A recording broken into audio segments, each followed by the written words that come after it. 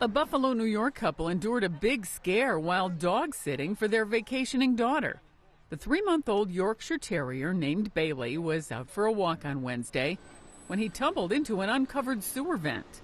The owner looked around looking for it, didn't find it, kept calling it and looking for it, and fortunately heard it down in the hole. I just thought my husband and my son could get him, but they couldn't. And when he told me to call 911, and they were here in 5 minutes, and they worked so diligently. They never stopped. They never stopped for a minute. They could hear him barking and whining, so we knew he was alive, but they just couldn't get him. Firefighters tried to coax the little dog out of the pipe, but it wouldn't budge.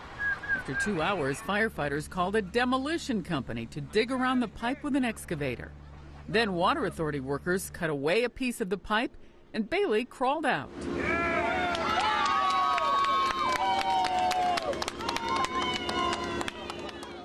And they got him. I love Buffalo firefighters, Buffalo police, all of y'all. The firefighter gave Baily oxygen right away. The dog was wet, but otherwise unhurt. Sandy Kozel, The Associated Press.